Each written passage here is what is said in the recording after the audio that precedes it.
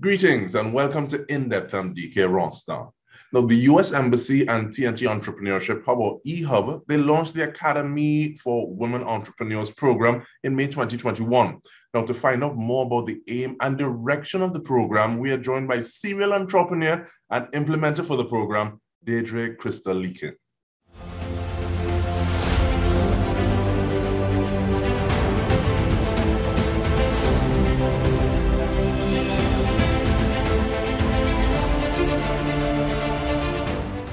Welcome, Deidre. How are you doing?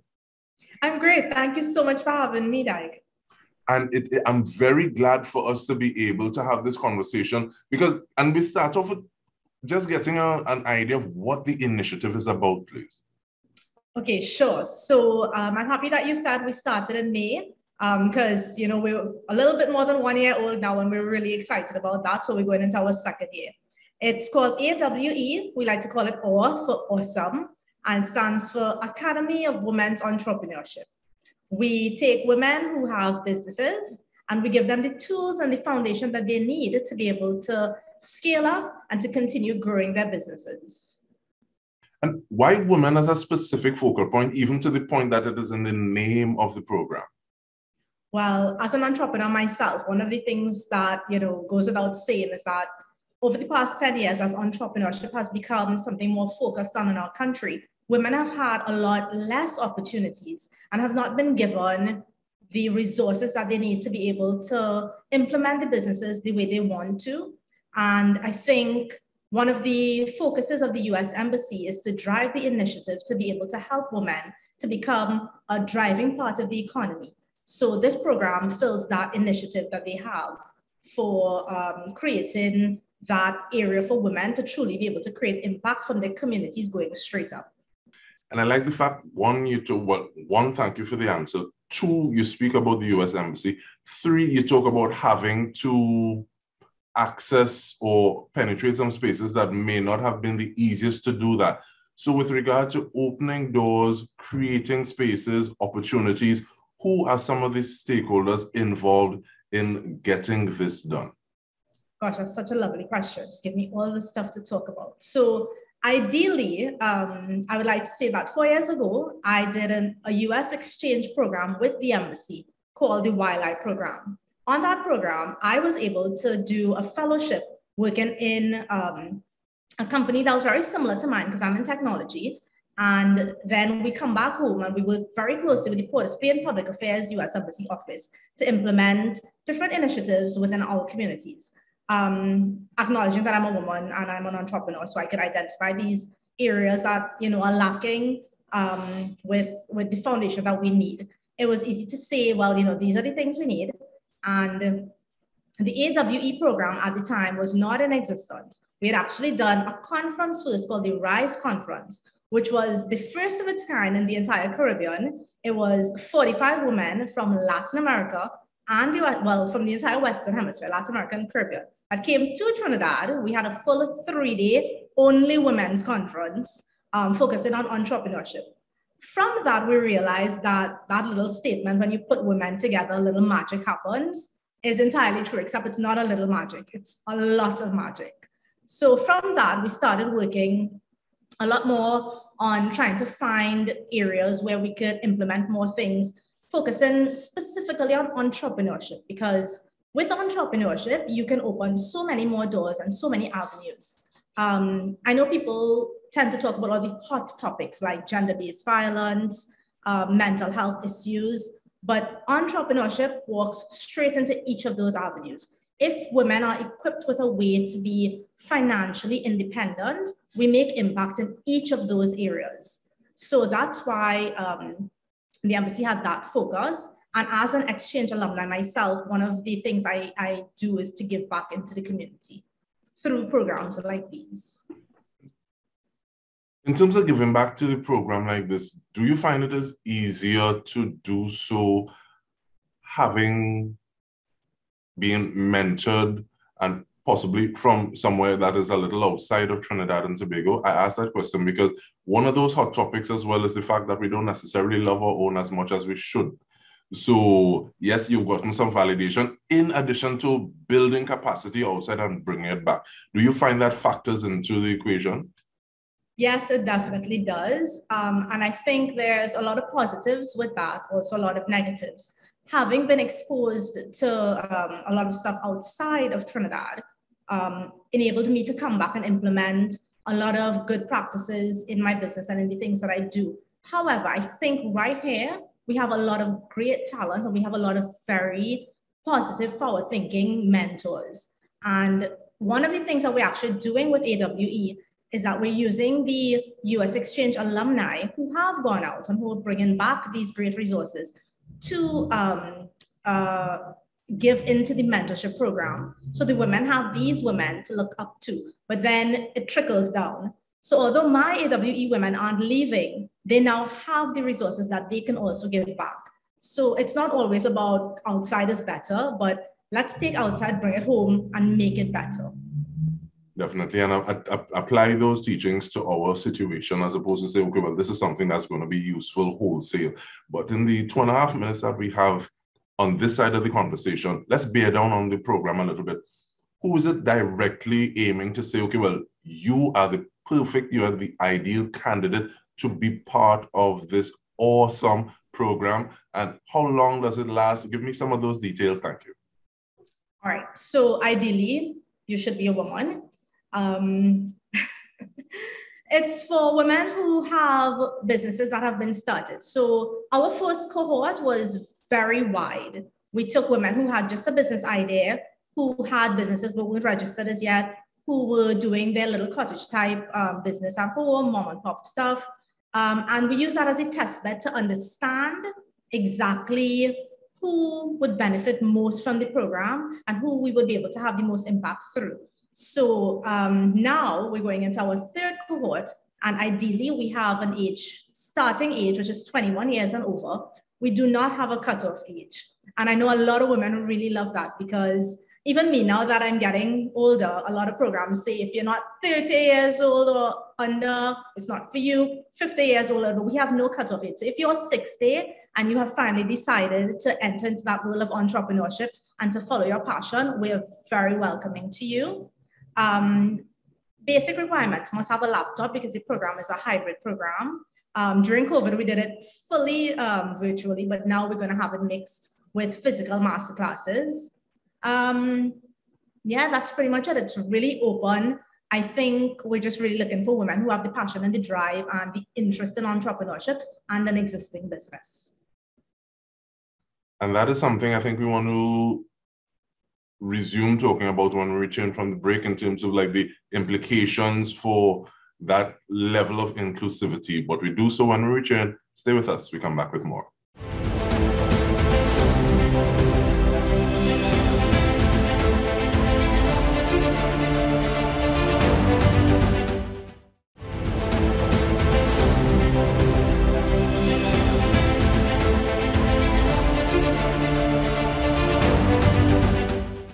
Welcome back. We are going in on this project, looking at the Academy for Women Entrepreneurs. We're doing so with implementer for the program, Deidre LeeKin. And one of the things that you spoke about just before we took the break, Deidre, is the fact that the cohorts, there would have been 2 cohorts so far.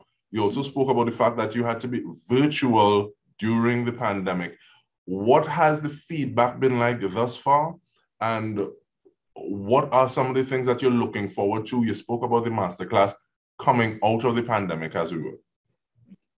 So, I obviously look forward to really boasting and showing off my women here.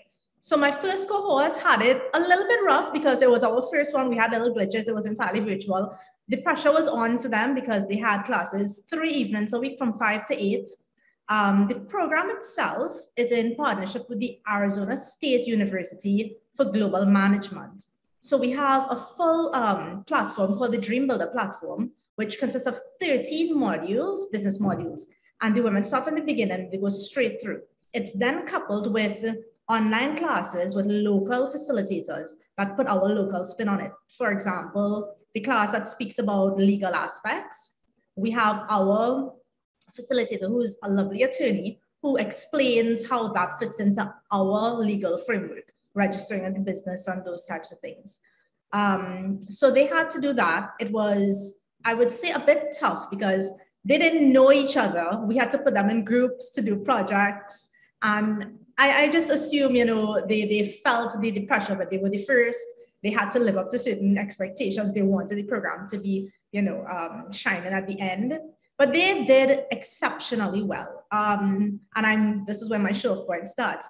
One of the women there, her name is actually Candice Hughes. She is the founder and CEO of Exquisite Liquors. And she was just accepted into the Nudge program. So her backyard rum punch and liqueurs are now going to be stocked on Massey shelves, on the Nudge Massey shelves. So, you know, they did well and they took the opportunity. They really ran with it. They kept looking for more opportunities while implementing the things we would have, you know, taught them how to do. We would have given them those tools, and they really took their toolbox and put it to work. And I really like the fact that you're talking about looking for opportunities while you're still building capacity, because I think sometimes people think that I need to do one before I do the other, as opposed to saying, all right, well, while I'm building my expertise, putting tools in my toolkit, I'm looking for opportunities to use them. But I also want to go back to that level of inclusivity, please. We would have found many people using this word pivoting, having career choices, or be it a forceful nudge out of the nest. What are some of the things that people were saying while learning these things, even though there were the two cohorts, the first two cohorts, and they're learning things, while even the program is being tweaked and tinkered with a little bit? But was there a different mindset before and after? What were some of those positives that people were saying, because of this course, I am able to do this now? Well, I have to say there was actually quite a lot of that. We really pushed them to think outside of the box. So when it comes down to their products, for example, we have Whitney Dorica, and her product is Wonderwood. They make wooden products, picture frames, desk holders. They get really, really creative. Awards. They actually made our award for our AWE woman. And I think oftentimes Whitney would tell me that through the program, she was able to clearly identify who her target market was, exactly how she wanted to bring across what the value of her product was. Also, the end of the program is an entire pitch training and pitch competition. So this was something that was entirely new to, I would say, 95% of them. They would, for the first time, they were understanding how to pitch, not just the business, but how to present themselves, how to pitch the business in just 3 minutes as well, which is very tough to do. I've had to do that and learned to do that. It's not easy. And through doing that, it helps them to really tune in on the fine details of their business, to understand it. Even though it's your business, it's like having your baby. You know your child, but when they go to kindergarten, you get to know them even better when the teacher says, well, you know they're naughty. So it helped them to really understand the fine details of their business and to harness that in a way that could be packaged and presented just, you know, really smoothly and really fine. And I really appreciate the holistic aspect of it, because sometimes we think of just the business, but especially when that business is something that is kind of finite. You are your business. So being able to present yourself, being able to present your product, many times they go hand in hand, as opposed to, okay, well, these things are two distinct entities. But what are the timelines for the third cohort in terms of starting? When does this run till? So applications were actually open about a week ago, about a month ago, and they closed recently on the 15th, which is just a couple days away. We're going to release the names of the people who have been selected to be a part of this cohort. And I just want to say, for whoever's listening to this, on the 15th, you can check social media. It's going to be there, because I know a lot of people have been trying to call and message and email us and really flood us to find out what's going on. But on the 15th, we'll contact the successful candidates and let them know what's happening. The program is 3 months long. And I just want to go back on a word that you used just a few sentences ago, and you said holistic. And I just want to mention that it truly is the direction we went in, because as women, yeah, we have the business and yeah, we have the home, but people don't people tend to forget that it's not just a joke when they say we multitask. Women take on a lot, and it's difficult, and it impacts the way you focus on yourself and on your business. So a big part of our program for Trinidad and Tobago, that is, because this program is executed in 80 countries across the world, and it's developed very differently. We have incorporated a full module on mental health. So we help women to understand how to de-stress, how to be able to properly schedule and give themselves that time management that they need, how to identify when they're on overload and they need to take that minute down. Also, the network that's created between the women creates a really nice, safe space. We have WhatsApp groups, and I can see how they support each other on days when someone's not having such a great day, and the love and the support is there. And I think it's something that is truly invaluable to the program. And that's also in terms of thinking that no one is an island. So these challenges are not specific to you. You're not the only person who's saying, but wait, now I thought I did this, but I didn't. And being able to feed into that network, that hive mind.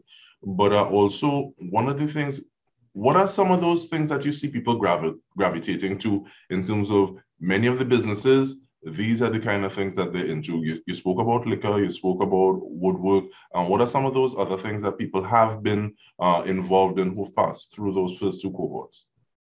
So we have a lot of the types of businesses that are becoming mainstream now. We have a lot of body type products, skincare creams, body scrubs, paper type products where people are doing stationery, or the flip side of that where they're offering services with printing stuff. Or photocopying, form fill out. But I want to say, though, that our courts have actually had some really dynamic, really out of the box, really amazing women with some really out there companies and products. We have Nuance Solar, and she is actually doing solar panels and creating off-the-grid electricity for homes. Which I think is absolutely wonderful. We have Anika Bihari, who is a bespoke poetry writer and bespoke poetry artist. And she has taken that and turned it into an entire business. So I think we have a lot of underlying talents that are now coming up through the program. And we're really excited to see how far they take it. And hopefully this is one of the avenues that make people realize that these things are possible. I may not be doing what you are doing, but at the same time, it shows me that I can do what I want to do. In the last minute we have, how do people contact you? How do people look and say, okay, well, my name is there. How do people engage you? All right, so you can find us on Facebook at AWE Trinbago. You can find us on Instagram at AWE Trinbago. And we have a website, www.awett.org. Thank you so much, Deidre LeeKin. Thank you for the work that you are doing and the light that it is going to shine in terms of that ripple effect. And on behalf of the entire TTT News team, I'm Dike Rostant. This has been In Depth. Thank you for joining us.